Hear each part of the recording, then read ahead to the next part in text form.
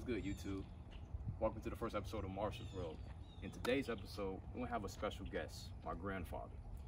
He's been around this world for a long, long time. And it's good as millennials to get this aspect to see what he's been done, what he's been doing, and how he's been doing things. So stay tuned on the first episode.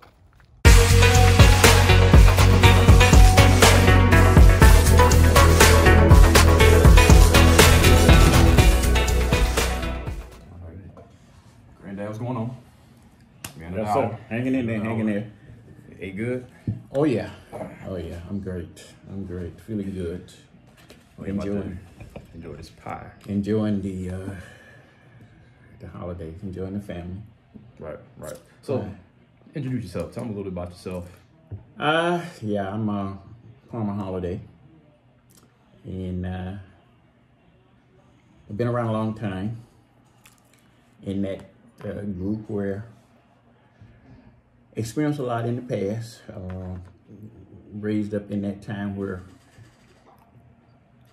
peoples of color didn't have a whole bunch of stuff going their way. They had to accept whatever the leaders at that time, folks, was putting out. That's what we had to accept. And life was a little rough, but I endured a lot. I'm still here. I'm proud of it. Able to share a lot of different things that happened back in the 40s. I was born in 1948, and so during that time, black people didn't have a lot of opportunities. We couldn't do things that we wanted to do. So to expound more on that, knowing that you was born in 1948, since what you experience now to what's going on now, because I can't relate to. I'm a millennial. During that time in 1948, I said during that time, people now have access to a whole lot of stuff. They can enjoy what's here available. Well, back in our day, we couldn't even go into a restaurant and sit down and enjoy our food inside. We had to order ours from the outside. We had to go around to the side of a building and even though we had to pay for it. But we were served on the outside. We couldn't go in and sit down with the other folks. We couldn't do that. So that wasn't allowed. So how does it make you feel when you hear millennials my age say that we have it hard and we don't even know what that even feels like? Well,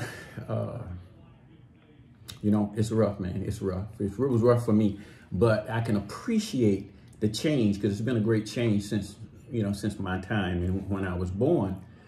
During my time, I couldn't even use a water fountain. The water fountain that was right out there in view, you couldn't go up and use it because it said on it for whites only. And if you want to drink water, you had to go to the side of the building, water that wasn't filtered. Even bathrooms, you couldn't go to the bathroom that was there close to you. You had to go on the outside and use a bathroom that maybe they cleaned it and maybe they didn't. So it's just been a great change. There's a lot of things we wasn't able to do. Even going to school, schools was not mixed like it is now. We went to a school that was all black. It was all black. The books that we used was books that was handed down to us once they was used by the white folks. They would send them to the black schools, and then we had to use those books that had already been used for a number of years. Right. To backtrack on your previous statement, being only black and have the different ethnicities around you. I can experience when we actually moved to Greenville, North Carolina, Greenville, actually Indiana, if you don't remember, and being the only black kid in the whole school. Wow, yes. And a lot of the white people didn't even know black people existed to that time period. And I remember we was outside playing in the snow, and there was a little kid and his mom. She's like, "Mom, there goes brown people." Oh, wow. And she was shocked because we all just started laughing because he was never exposed to that. So that was my taste to me. I was like, wow. Wow. Yeah, matter of fact, you guys, me and my grandkids, you guys was very fortunate to have parents that was young enough to give you all the opportunities to be able to live in a neighborhood and to go to a school that you could get a good education and the books and whatever you had in that school, you could learn from those because they was at the top. you always is a blessed. You are very blessed to have, like I said, young parents, educated parents, and gave y'all the opportunity to live in mixed neighborhoods. So, yeah, the only drawdown to that was having to move everywhere. I mean, with your dad working in corporate America like that, we was moving every 3 to 2 years. It was like I couldn't settle nowhere. I think once moved to Charlotte, North Carolina, that's where we kind of settled down. So we've been in North Carolina for the longest until, you know, all of us graduated college. They're like, peace out, we going to Florida. So they left us there. But that was unique, just moving to many different places and seeing the different culture shocks. And I'm thankful for that because I won't have so many friends of different ethnic groups because of that. My parents taking us out of the hood in Fort Lauderdale, Florida. Yeah. And they be like, I want a better life for you guys. And my dad and mom grind. So see the fruits of their labor. You see it now. Well, we as you know, as parents and grandparents, we always want things better for our kids than ourselves. So that's the reason why a lot of people like Martin Luther King. When Martin Luther King came along in the 50s, in the 40s, in the early 60s, when he made you know, he made change. Even though he gave his life for it, but he made change. He wanted to represent all peoples of color, along with white people that wasn't rich, and you know, and that was the thing. A lot of people just don't know the history. But by you guys being the age that you are now, and educated, you all didn't experience that. But even your parents didn't experience that. But for me, as a grandparent, I experienced all of that. All of that, being called boy versus your name or Sam. They call you whatever you want, and you had to say yes, sir, and no, sir, and yes, ma'am, even to people much younger than you are. And you couldn't do anything about it. See, that messed me up because I got pride. So he's younger than me because Understood. That was just messed me up. So during that time period, what is one experience you think kind of shaped and molded your mindset saying, I need to move this type of way? Wow. Once I grew up and had an opportunity to leave home, I had to leave there because I couldn't deal with being from Georgia, the way I was born and raised in Georgia. And I got to the point where I was so disgusted of, you know, not being able to. And my parents, I can't blame my parents because they did the best they knew how. Not owning anything, had to be a sharecropper. But once I got away from that, then I realized that, okay, use what my mother taught us and my father taught us, to be respectful, treat people like you wish to be treated. But the experience of growing up in the 40s and the 50s and the early 60s taught me a lot. And the way things is today, man, I tell you what, any young person that you know, you can be anything that you want to be, it's up to you. And the ones that don't take advantage of that, oh my gosh, you have no idea what you're doing to yourself. Educate yourself. There's a lot of good stuff out there you can do. All you got to be is motivated, and you got opportunities.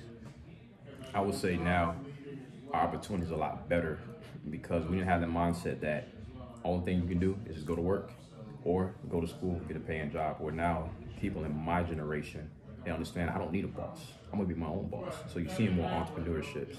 You see more people get LLCs, and they're using their college degree to go work for that type of person to fund their side hustle on the side. And I see a lot of that now.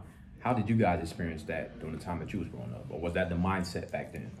Well, you know something? We didn't have the knowledge. We didn't have no one to tell us. If anything, in order to keep you down, they had to stop you. You know, they didn't want you to educate yourself or learn anything. You just didn't have the help that you needed in order to make yourself better. So we just had to be a strong-minded individual, believe and trust in God, and just you know, just to try to get ourselves out of the situation that we was in as time went along. Right. So it's just, I mean, it's man, Right. So growing up during that time period, what was your music like? What was your go-to jam to impress the lady that you had liked at that time period or whatnot? Man, listen, this music that's going on today, back in my time, you was lucky to have a radio. You have a radio that played hillbilly music, and then you had, in Alabama and Carolina and stuff, you had the spiritual singers, these spiritual singers that was great. That was great because those guys made good music. They experienced a lot of stuff traveling around.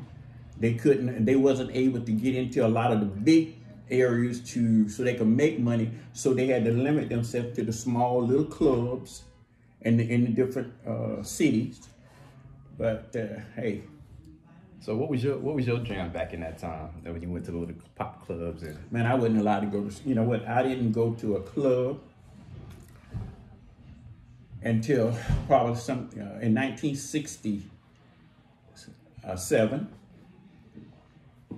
68. I remember the Elks Club in Fort Lauderdale was out there on Sunrise Boulevard. The Dale. I went to that one a couple of times, and really because I never was a drinker and a smoker, I used to stand on the sideline and watch guys act crazy, a little foolish, and but I was raised up a different way, so I was kind of out of my league there. I was out of my area, but I wanted to kind of see what was going on, but I never, that's one reason why I could never fit in with the regular guy. Right. So I know you see the comment with the presidential selections going on, and you've lived through some times with some presidents. So who would you consider the best president for you at that time, and which one was the least president? Oh, wow. During my time, that I can remember. Well, first of all, before the president that represented blacks and peoples of color, we weren't even allowed to vote. The voting thing was something that you couldn't do. It was in 1968, 1970 before people really, because you just wasn't allowed. I don't know why they kept us under their feet for so long. And then I realized later on that if the leaders of these United States kept, at that time, the black people, that they could work in the fields and all that stuff, it was better for them, because if they didn't, we would be educated and it would change things for them. Yeah, it would change things for them. So it was a long time before we could break away. And then the thing about it, because you held down so long, you had to pick yourself up and realize, it's something better for us. It's something better for us. Exactly. And I might not, be that person to do that, but when I start having my children, I want to make things better for my kids. So then that's what I think, that's the motivation part right there, to start you to look around and say, okay, what can I do? Now let's find information, and anybody that you could attach yourself to. For me, as a young person, when I started working with J.C. Penney's, I met a German guy that was in the service, and he was the one that explained to me what paying into the system meant. And he said, Palmer, you might not understand what all this is right now. He said, but believe me, if you work this job, the stuff that they are taking out, let them do it. He said, because if you live long enough, this gonna benefit you in the end.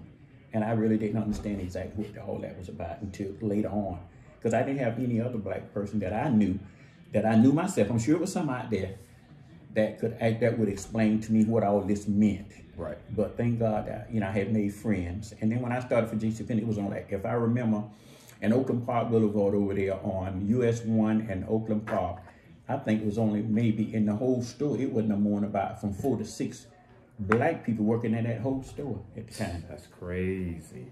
At the whole store. And then during that time, I worked 40 hours a week, and I got paid $52 a week. Plus, once they took out, I think I ended up with $47. But again, during that time, things was cheap. Gas prices was like 19 cents a gallon, 17, 18, 19 cents a gallon. Time out. 19 cents a gallon. I remember that you could get high test gas and you could put $7 worth of gas in your car and it would fill it up to the top. I remember when mom had the Suzuki, the cheapest I've seen gas was $1. Wow. Since I've been okay, but see the difference. It was $1, and that was cheap to you because that's all you knew. That's all I knew. Well, for me, 16 cents a gallon, 17 cents a gallon. I think it was like 19 cents a gallon. You could get the high test gas for that. Man, you could put $6 worth of gas in your car and ride for 2 weeks. Don't tell me that. I'll be all over this world. I'll be traveling all over this world. Gas is that cheap. One of the main stores that we had, a neighborhood store, what they call the Star Service Station. And I'm telling you, wow. Yeah. I remember your grandmother, my first wife, Miss Gerald Holiday there. Her and I had went to the store during that time and we spent $15 for grocery, and we had a whole cart full of groceries for $15. Let me walk in the store now with $15. Oh man, I ain't walking out nothing but a candy bar. That's it. That's it. You know. So yeah, it's been a big change. I've seen the change. I've lived the change, and I think the hardest thing for us as a people, as older people, is to accept change, and we had to accept change. Right. Okay. We didn't have no choice. Good. So in closing, knowing that you're a granddad and you have grandbabies, what would be a good point that you would want us to know moving forward in our lives as we continue this journey we call life? Just realize that there's a system, and you have to stay within the system. You got to work within the system. That's the way the government works. But my thing would be continue to educate yourself, continue to invest, because you could be anything you want to be. Don't let nobody change that. You can be anything you want to be. You just have to stay in the system, work within the system, and never let nobody discourage you, because you are as good as the next person. They're no better than you are. Facts. No better. Facts. Well, Granddad, I appreciate you on the first episode of Marshall's World. Hey, we'll do this again. I'm glad you came up here. All right. Enjoying it. I'm enjoying it. Yeah. We ate all this good food, stuff. I'm still eating dessert, drinking more water. We're going to have to do this. I'm about to come to West Palm Beach so we can get onto the shooting range and do some shooting. Sound like it went.